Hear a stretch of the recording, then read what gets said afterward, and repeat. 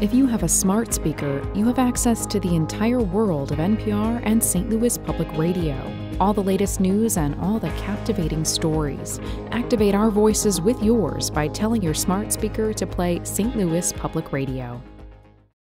This is the Politically Speaking Hour on St. Louis on the Air from St. Louis Public Radio. I'm Jason Rosenbaum. Later in the hour, we'll discuss highlights of Illinois Governor J.B. Pritzker's State of the State and budget address and get reaction from a Republican state senator. But first, St. Louis is in an unusual position of having a lot of extra money, primarily from a settlement from the departure of the St. Louis Rams. City leaders also got some more positive news last year with a drop in violent crime and a nearly 21% decline in homicides. Even with the good news, St. Louis policymakers still have a lot of work to do to fully address some long-standing problems. That includes caring for a large homeless population, making streets safer for pedestrians, and dealing with tensions between police and marginalized communities. Joining us in studio today is the person who gets the lion's share of the credit or blame for the city's trajectory. St. Louis Mayor Tishaura Jones. Madam Mayor, welcome to the Politically Speaking Hour on St. Louis on the Air. Thank you for having me. It's good to see you. Good to see you, too. Last year, there were 158 homicides compared to 200 in 2022. What are some of the factors that led to the 2023 drop in violent crime and homicides? Well, I would say it's a few things, and it's several things all working at once. So we started the Office of Violence Prevention in 2022 and hired Will Pinkney as its director. Will's primary responsibility is to work with grassroots organizations on the ground on violence interruption, find out what the communities need, and deploy resources in those neighborhoods. So we have the Cops and Clinicians program that pairs a behavioral health professional with an officer. We just launched back in November a non-police response, which is just behavioral health professionals, as well as our investment in youth and young people, because our gun incidents with young people is down 50%. And we got a new police chief who believes in data and following the data. And he's been here for a year. So it's a whole host of things working in tandem and working with community that led to that precipitous decrease. The union that represents most St. Louis police officers, as of a month ago, reported there are still around 326 officer vacancies. And we've just talked about the drop in crime rates. To what extent do you think that these vacancies are a big deal toward continuing that momentum? Well, absolutely. We could use more officers. We can use more other employees. We have a total of about 1,700 vacancies in the city total. But talk to any mayor across the country, and they'll tell you the same thing, that they have the largest number of vacancies in police officers that they've seen probably in decades, as well as and open positions in city government. So we're all struggling. Well, I think one of the reasons why St. Louis is unique is just the way the region is spread out. Not only do you have St. Louis County Police right next to you, which probably pays more depending on your experience, but you also have municipal police departments. Let's just say the O'Fallon Police Department in St. Charles, which may pay better and is just frankly a different job than patrolling the north or south side of St. Louis. Is that just a type of job tension that is just never going to go away, and the city is never going to be able to be competitive to some of those other places? Well, we are somewhat competitive. Also last year, we increased pay for the first time in 20 years. That is the largest increase in 20 years for our officers, for their starting salaries and also for their steps up. And what we saw was 14 officers come back to the force from those other municipalities. And we also are taking a different approach to our academy classes. We're doing them on a rolling basis rather than just to wait until the academy class is full and then do the class. And so we saw 4 academy classes graduate also in 2023. So we're doing everything that we can to address recruitment and retention that's physically possible within our reach. So we've received a lot of questions from listeners, particularly about public safety, including one from Reddit from Goal Mom 500. Why is the police department driving so badly? Why are there no oversight of multiple accidents that they take no responsibility for? How many auto accidents are too many? And this is a reference to several high-profile incidents, including when a police car crashed into Bar PM in South St. Louis and a police cruiser hit a church sign and then apparently tried to cover it up. What is going on with the way some police officers are driving in the city of St. Louis? Because this has caused a lot of concern and attention. Well, let me start with I feel for those who have been impacted by any accident that has happened with our officers. But the second part is our cars have changed. We used to drive Impalas. Now we drive Tahoes, and those are pretty difficult to steer in difficult situations. So could police actually benefit from, or I would say our new police benefit from more hours with Tahoes to get used to how they operate, how they move, how they turn?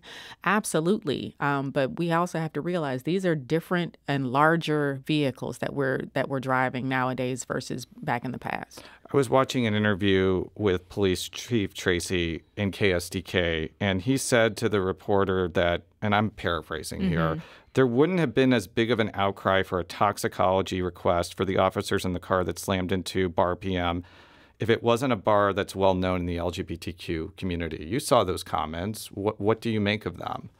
Well, I think what happened is there's already a fractured relationship between police officers and the LGBTQ plus community. And unfortunately, that accident just exacerbated or tore a Band-Aid off of an open wound that hadn't healed correctly in the first place. So we have taken the necessary steps to help Bar PM. Our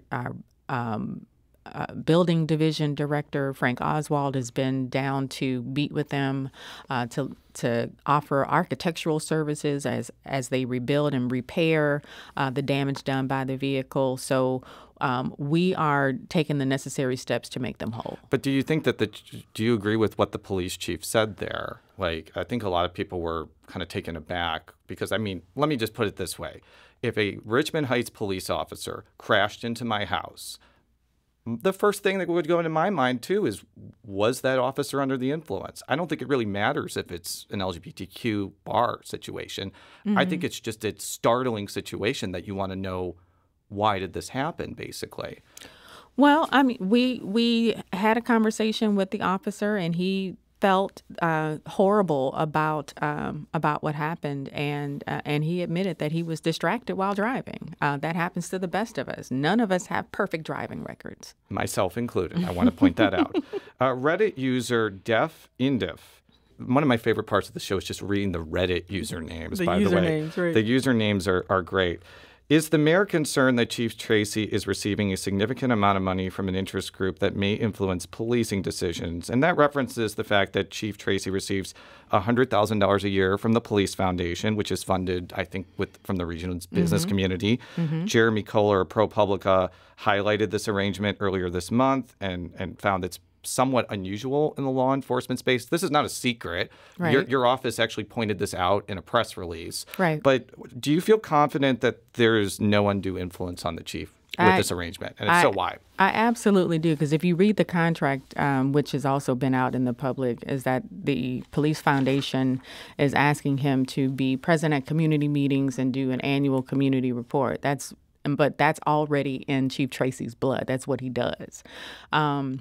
And so, no, I am not concerned. But I will say this. Our salary cap at the city stopped at $175,000. And I wanted to attract one of the best police chiefs in the country. And we had to raise the salary some way. And remember, we have parity. So anytime you raise the police officer salaries, you have to raise firefighter salaries. And so the raise that we made with the police chief to get to 175, we also had to do that with the fire chief. So this could get very, very expensive. But the average police chief salary around the country for a city our size is in the 200s. And if we want to attract talent, then we have to find innovative ways in order to do so. I want to talk about automated traffic devices, which is, red light cameras are in that, but it's not just red light cameras. Exactly. A 2017 Missouri Supreme Court ruling ruled them unconstitutional in the way they were being done at the time. But basically, you can set them up in a way where, like, the camera shows the driver driving the car. Right. And I think you support bringing them back. First of all, is that true? And if so, why do you think it's important to bring them back? I think it's important to bring automated camera enforcement back, particularly because we do have an officer shortage. We want to make sure that we are supplementing our enforcement with technology, and we've done that with just regular cameras. That's how we've been able to, and license plate readers. That's how we've been able to solve some crimes and track some people down. But I think what's going to be different this time is people didn't feel like they had due process. And so we are making sure that people have due process to prove that, no, that was not me driving the car, obviously, because you can see the person's face and not the back of their head like the previous cameras were.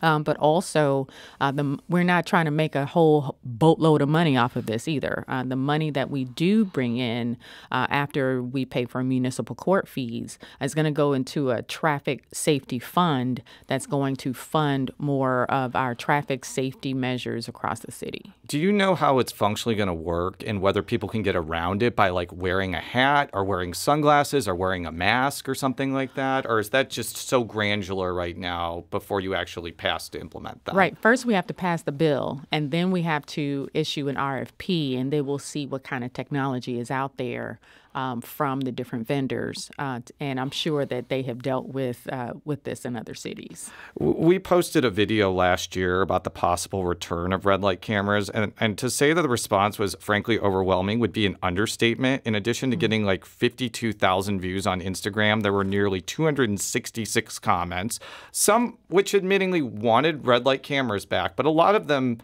as I'm sure that you're not surprised, were pretty negative on the idea. For example, Cheryl Frank said, "I am for anything that makes the streets safer, but for Pete's sake, where is the police presence in the city? My husband and I have lived here for 8 years and rarely see any police unless they were hired as a third party for an event." Now, I'm sure that experience is not universal. I'm sure people have seen police all the time. Mm-hmm. But what would you make not only of that concern, but maybe of broader concerns that you're using a private entity, which is, a red light camera company, to do what should be a public function, which is policing traffic? Well, we do have our policing traffic. Our ticket writing is back up to pre-pandemic levels. And obviously we slowed down during the pandemic because of the interaction between police. We didn't want them to get sick. We did have an officer actually almost die from COVID from a traffic stop, because he caught COVID that way. But we are using the data to determine where we are deploying our traffic enforcement officers. We need to take a quick break, but when we come back, we'll continue our conversation with St. Louis Mayor Tishaura Jones. This is the Politically Speaking Hour on St. Louis on the Air.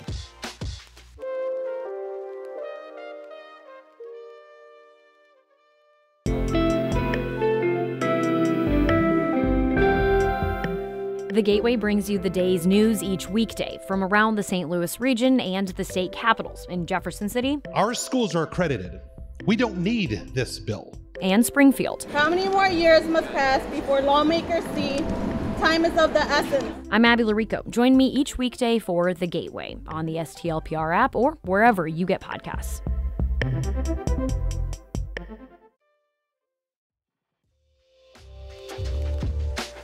Welcome back to the Politically Speaking Hour on St. Louis on the Air. We now return to our conversation with Tishaura Jones, the mayor of St. Louis.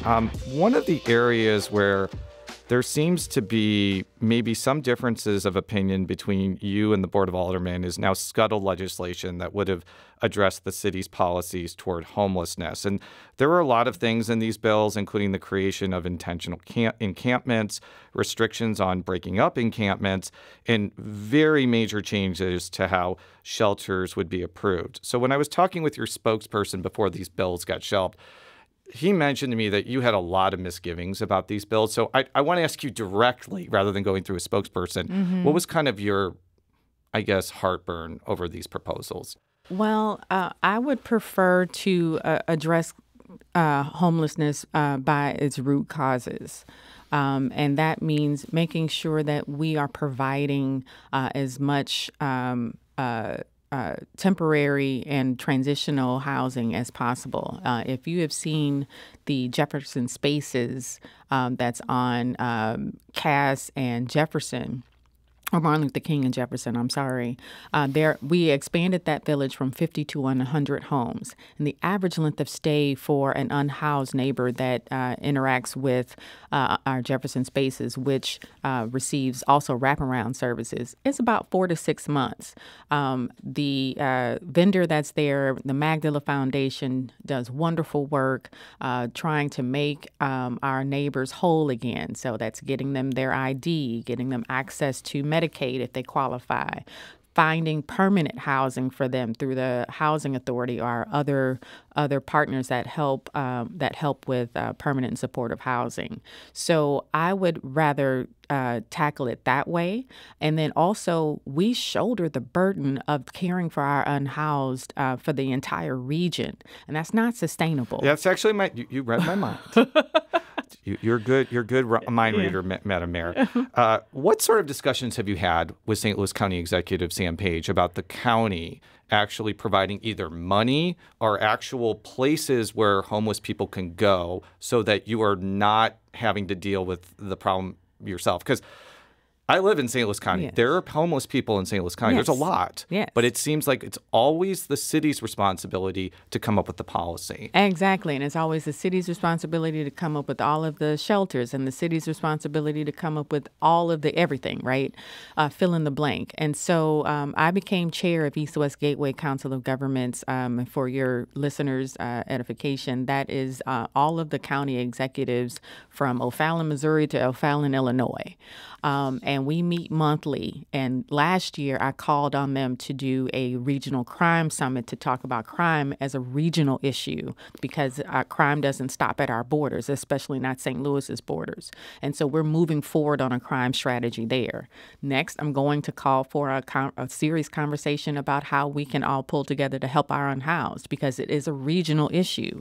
What we find when we do our point in time count of where people come from, over 50% or more come from outside of the city. And I'm not saying that we don't want to take care of them, but it's not sustainable for the city to shoulder the burden for the entire region. Well, let me just throw out a potential idea. Is it possible to maybe partner with, say, a bordering St. Louis County municipality and then have the city, the county, and that municipality help pay collectively for shelter space within the county's borders? Because the big reason that I've always been told why St. Louis County doesn't operate their own shelters in St. Louis County is they would have to build it in unincorporated St. Louis County. So that's either South County or it's North St. Louis County. And frankly, both of those places there's going to be public opposition to that, whereas there may be less public opposition in places like Maplewood, Richmond Heights, Brentwood. What about that particular idea? Well, where we found that there's not a lot of public opposition is tiny home villages.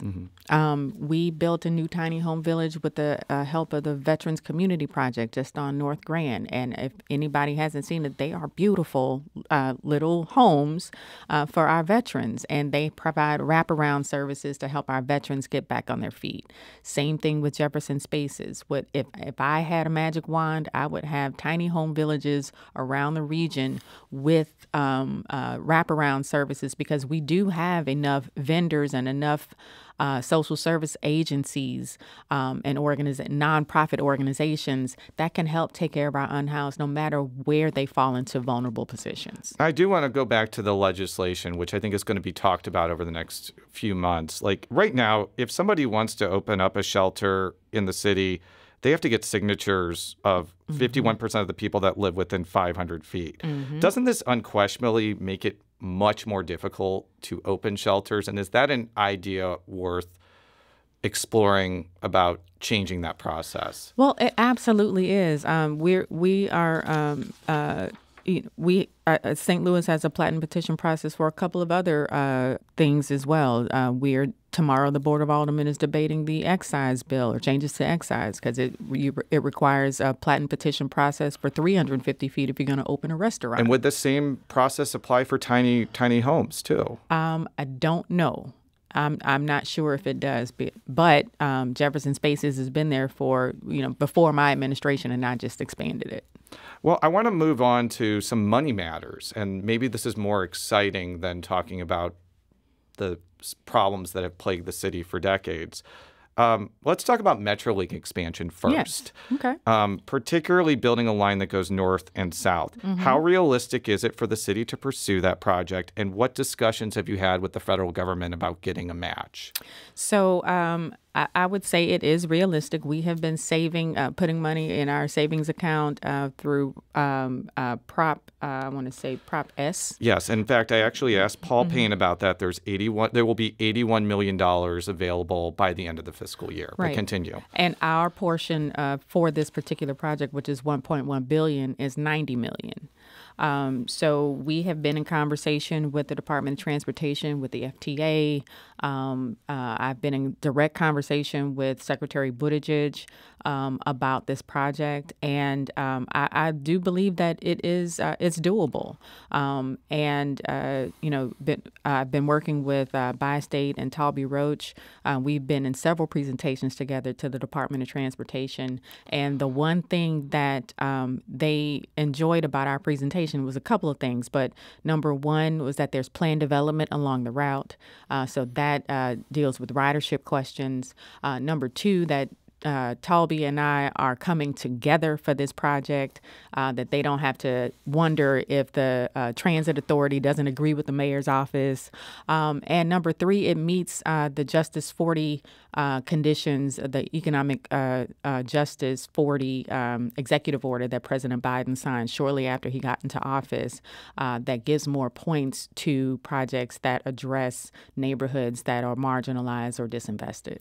So I've seen some rumblings from what I would classify as mass transit enthusiasts who have said that they would prefer bus rapid transit over light rail expansion. For our listeners, that it's more or less dedicated bus lanes, and you've seen that in other cities. What do you think of that idea? Well, I want to keep my promise to the people in North St. Louis. We started collecting money in this tax and told them that we would build them a MetroLink, and to build them bus rapid transit would not be keeping our promise to them. We've also received a lot of questions about the Rams settlement, including this one from Reddit user QueeQueg789.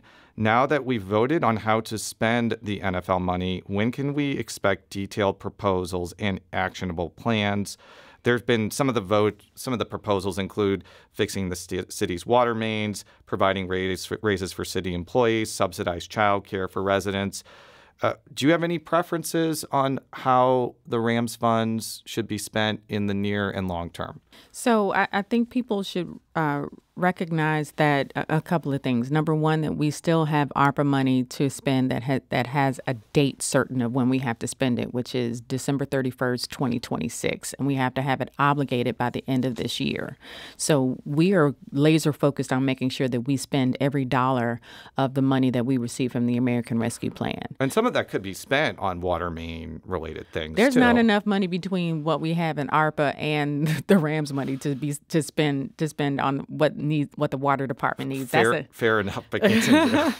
But the other piece of that is if I had a magic wand, I would set aside a bulk of it for a municipal endowment fund, and we would live off the interest for many, many years to come. It is my I majored in finance when I was in college and worked in investment banking. And so as a former banker, I am trying to see how we can keep a good chunk of it to make sure that we are prepared financially for anything to come down the road. This is one-time money, so you have to be careful about how you spend one-time money. Because, I know that city employees need more money. We've talked on the Politically Speaking podcast about corrections employees.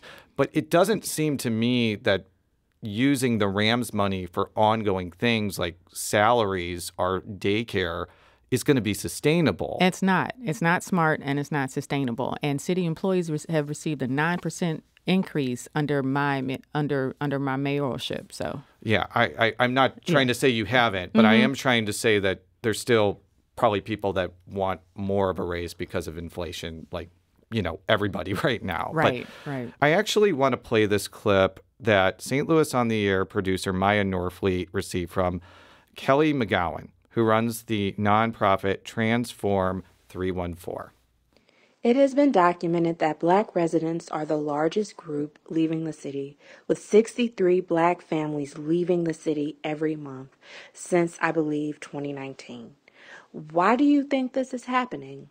And how is your administration working to address this issue? Yeah, so I know several Black families that have left St. Louis, and they leave it for a myriad of reasons. For opportunity, they leave it for educational opportunities for their children. You know, and let's just be frank. St. Louis isn't always the most welcoming city for people of color. So what am I doing? We are having those conversations with some of the families who've left and asking them why. We're doing focus groups with the people who have decided to stay, asking them what should we do differently as a region, as an administration to help you stay. And we take this seriously. You know, if you look between the 2010 and 2020 census, tens of thousands of Black families have left. And so we need to provide better opportunities for people to stay. We need to build more housing and affordable and safe housing. And we need to make sure that we're making a market investment in opportunity for people to stay. I think you mentioned schools. I mean, very candidly, you know this. I left St. Louis City because of the schools, because my son has developmental disabilities, and the special education system is better in the county than the city. And anybody would tell you that. But I feel like that is probably a big reason why, not special education, but just the schools in general. I understand you don't have control over the schools, but you do have a bully pulpit. Is there anything that you want to do with your administration to help St. Louis public schools? Well, I started as treasurer when I started the College Kids Children Savings Account program to provide educational savings accounts for children in public schools, whether that was district or charter. You know, again, as you said in your question, I'm not responsible for the schools, but I am responsible for the environment that our children come from so they can show up ready to learn every day. So what can I do? I can clean up neighborhoods and build new housing. I can make sure there's less vacancy. I can make sure that parents have access to good working wage jobs so they can take care of their family. We can make sure that our streets are safe, and we can put an emphasis on public safety. We can also make sure that our youth and young people have things to do when their parents are at work or on the weekends, and lots of activities for them to be safe and have fun and just be a kid. So before we go, I want to talk with you about your plan to veto legislation that would change how the firefighters' pension is overseen. Why are you planning to do that? And what are kind of your thoughts about whether this veto could be sustained or overridden at this point in time? So this particular bill would overhaul the changes made to the firefighters' pension in 2012. And those changes were made to save money for the city to reverse the significant cost increases that came with the old retirement system. If this bill stands, it could cost up to it could blow a hole in our budget up to $16 million.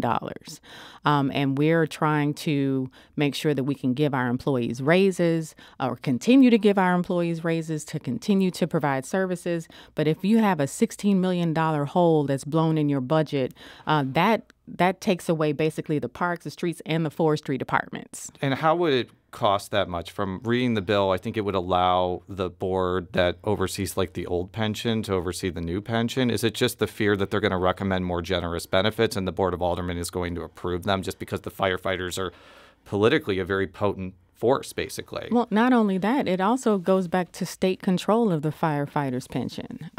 There's language in there that this would be a state takeover of our firefighters' pension plan. Nobody wants that because we know what the state is capable and incapable of doing.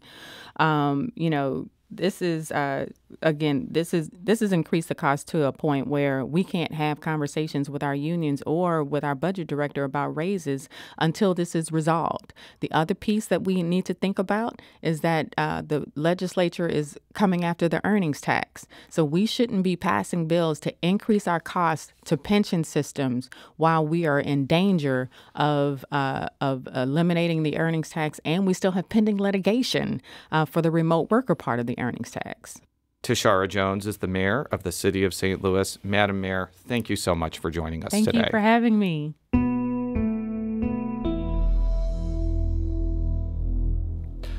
Now we turn our attention to Illinois, where Governor J.B. Pritzker delivered his State of the State and budgetary address this week. And in a few moments, we'll hear from a Republican state senator about her reaction.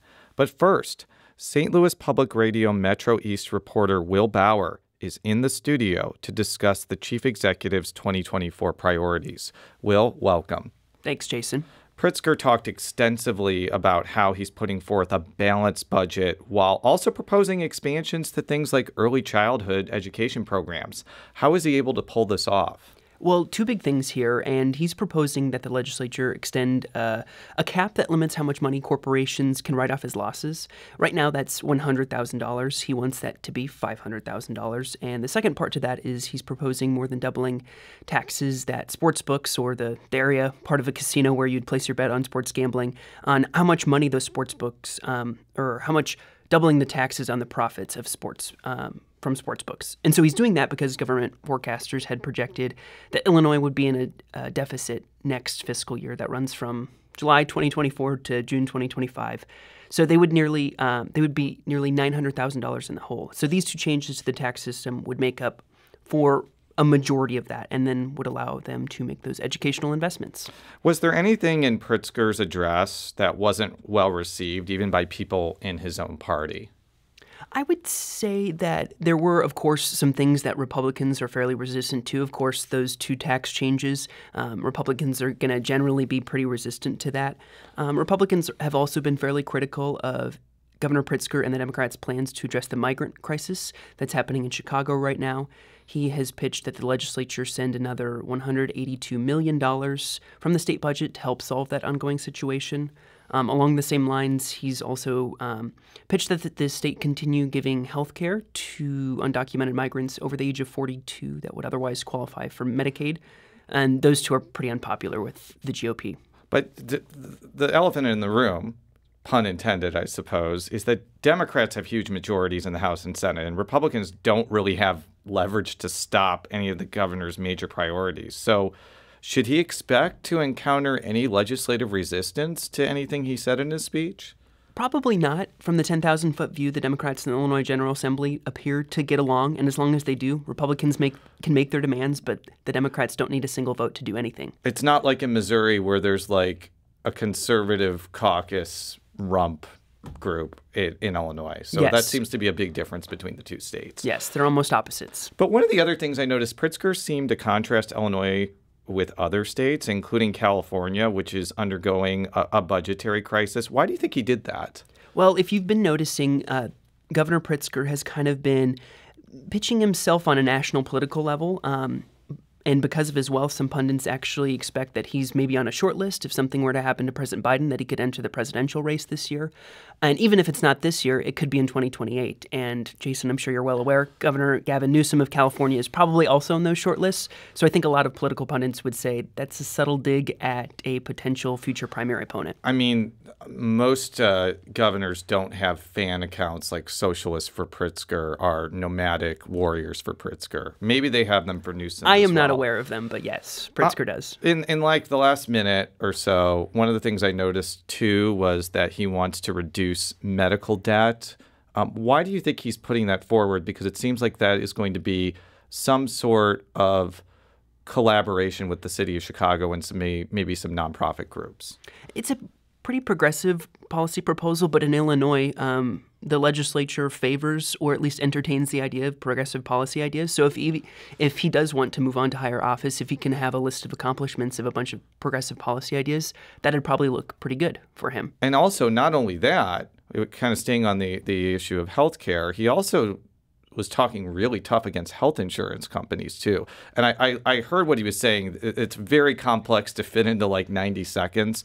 But do you think that that's also the reason he kind of touched on that issue, to burnish his credentials as being basically against an unpopular thing like health insurance companies? Yeah, and that'll be one. And he acknowledged that there will be a lot of political backlash to that just because the health insurance industry has a lot of money to throw at it. But that's one that it seemed to have some bipartisan reception, right? If you can limit medical insurance, that's something, or save your constituents money, that's something that probably both Republicans and Democrats in the Illinois legislature can get behind. And I think the only thing that may have had more bipartisan appeal was getting rid of the grocery tax in Illinois. Received a standing ovation from everyone. And even Republicans, I think, are okay with that, although they probably would want to see more taxes cut in Illinois than just that. Is that fair to say? Yes, they would tell you that the grocery tax or elimination of the grocery tax is long overdue, and it's just a drop in the bucket. Will Bauer is St. Louis Public Radio's Metro East reporter. Will, thank you for talking with me. Thanks, Jason. Coming up, we'll talk with Illinois State Senator Jil Tracy of Quincy about her reaction to Pritzker's address. This is the Politically Speaking Hour on St. Louis on the Air.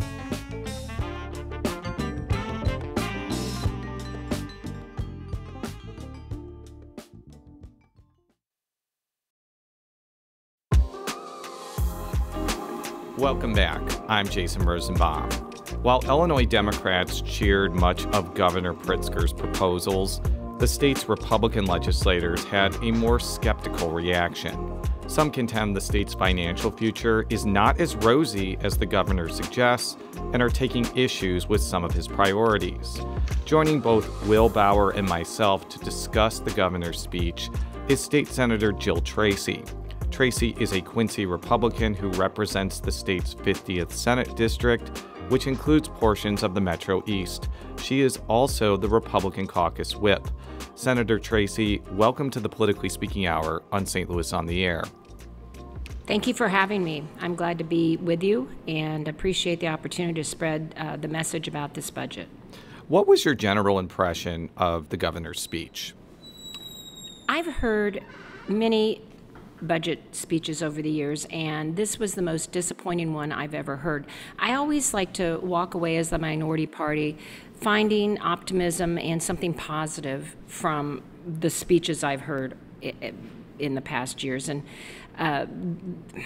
the one positive or several positives I heard were due to our steady influence, the education increase that was promised when we did evidence-based funding reform was in this year. Likewise, the full pension payment that we need to make was in the budget, things that we've advocated all along. We have also advocated for an elimination of the grocery tax, which Illinois has and many neighboring states do not.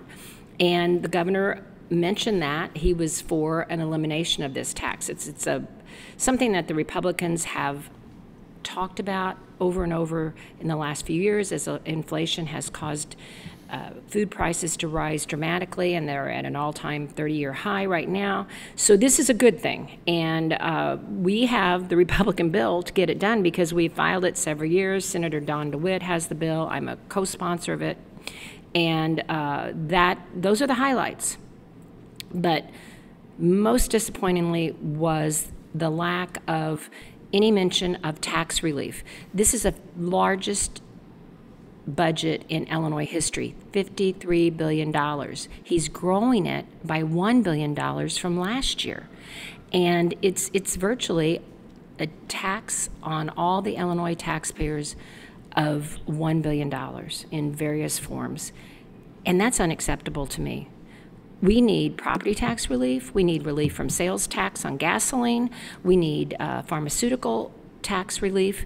All these things are hurting the working families of Illinois, and they weren't even mentioned in this budget. Instead, the highlight of this governor's priorities was to put more money into servicing the undocumented migrants that have come to this state at the governor and the city of Chicago's invitation.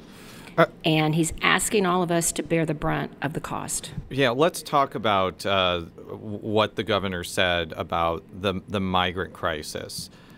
He made the point that Illinois leaders have a responsibility to make sure people coming to the state from other countries aren't put in deplorable or dangerous conditions. It seems that adhering to that goal will require money from somewhere. Is Governor Pritzker correct in trying to treat migrants in a humane manner?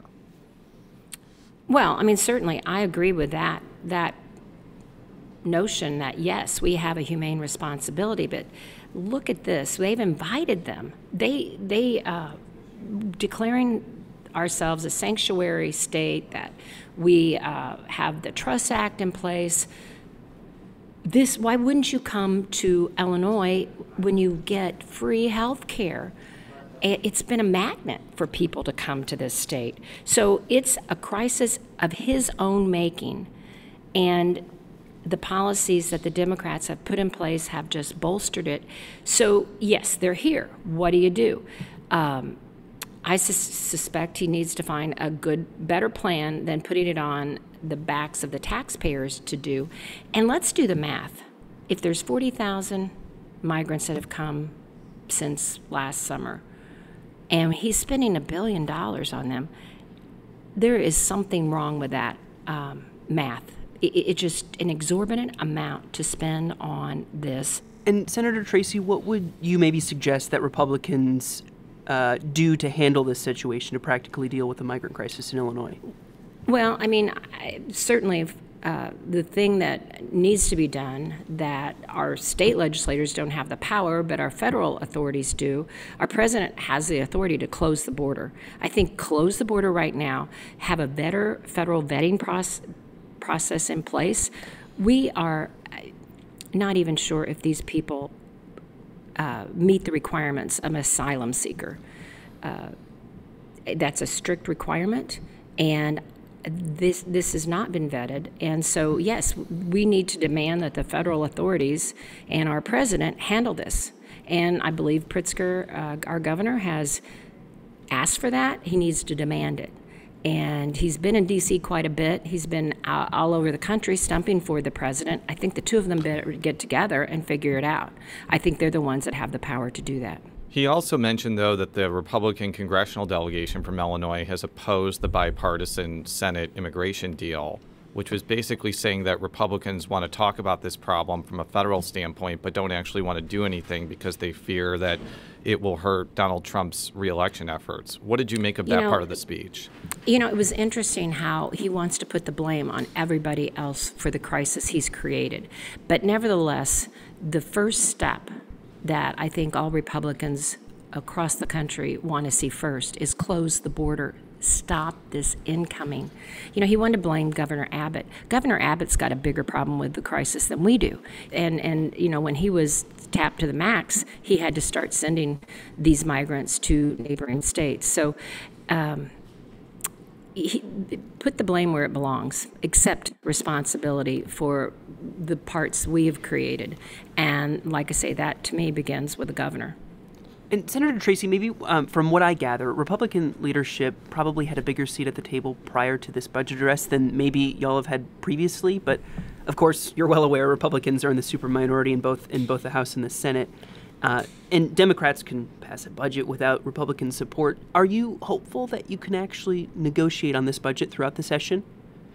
I am. We did last year. We did. The Senate Republicans were at the table, and they took some of our ideas. I mean, we have some very bright budgeteers, Senator DeWitt being a former mayor, and Senator Rose with years of experience working as staff and as an attorney and as a longtime legislator in the House and Senate. He is very knowledgeable about this budget process, and we do offer some significant ideas, and in the end they get adopted, and we're grateful for that, and we're going to keep bringing those ideas forward. Like I say, the grocery tax elimination was our idea, so is a pharmaceutical tax elimination, sales tax on gasoline. You know, everybody goes to Missouri to get gas because we have two taxes. We have the federal tax that Missouri and Illinois both have, and we have a sales tax that goes to GRF.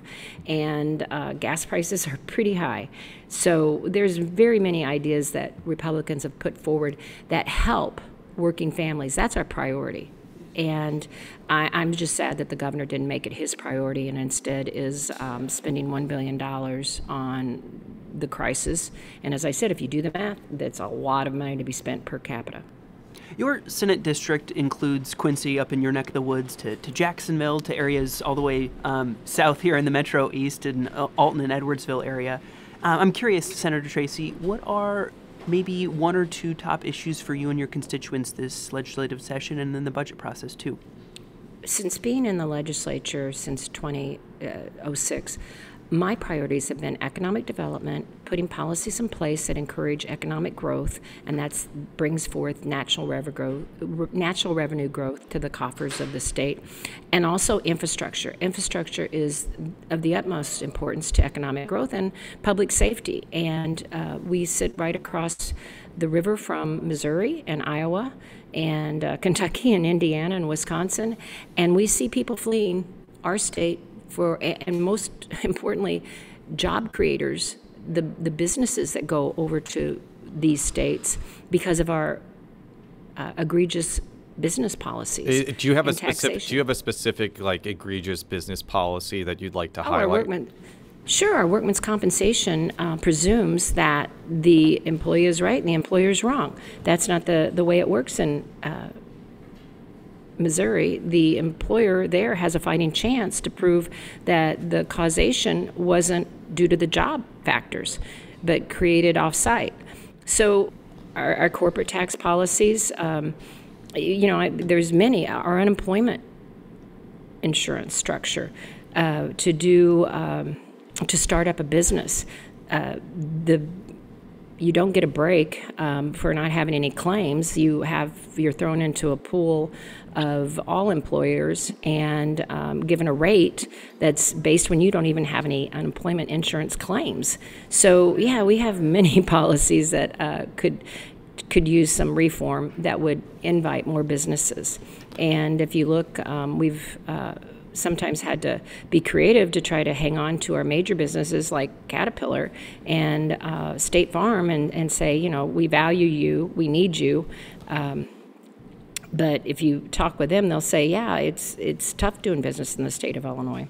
Before we let you go, the final question I have that comes to mind is that Pritzker noted that Illinois isn't having some of the same budgetary problems as other blue states like California. And from the outside looking in, it seems that's the case because he's paired a lot of his programmatic desires with tax increases that could pay for these things in the long term. Isn't that a more responsible way of governing a state, given that Illinois can't print money and can't, do what the federal government does?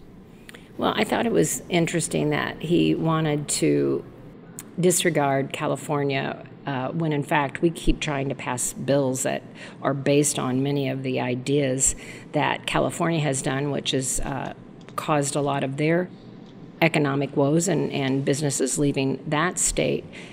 But we had a significant amount of federal money, and instead of using it to better use, in my opinion, the governor created more programs and more spending.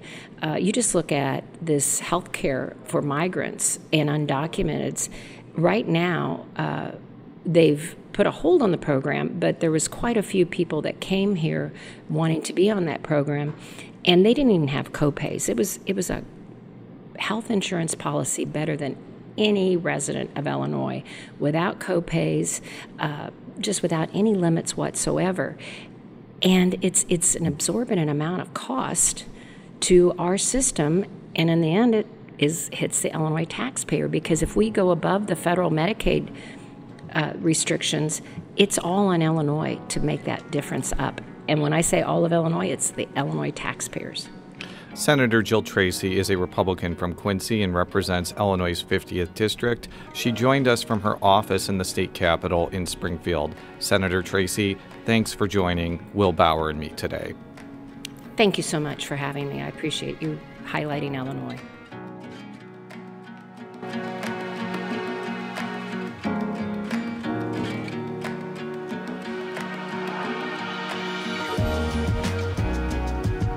The Politically Speaking Hour on St. Louis on the Air is produced by Jason Rosenbaum, Alex Hoyer, Emily Woodbury, Danny Wissentowski, Maya Norfleet, and Elaine Cha. Audio engineering and sound design by Aaron Dorr. The politics editor is Fred Ehrlich, and our production intern is Roche Hemmings. St. Louis on the Air is a production of St. Louis Public Radio. Understanding starts here. St. Louis on the Air proudly supports local artists by using music from Life Creative Group.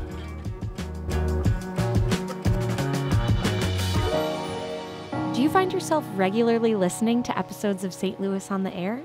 Suggest us to a friend you think might enjoy our conversations. And leave us a review and rating on Apple Podcasts on the App Store. It's the simplest way to help people discover our show. Thanks. St. Louis Public Radio is a member-supported service of the University of Missouri St. Louis.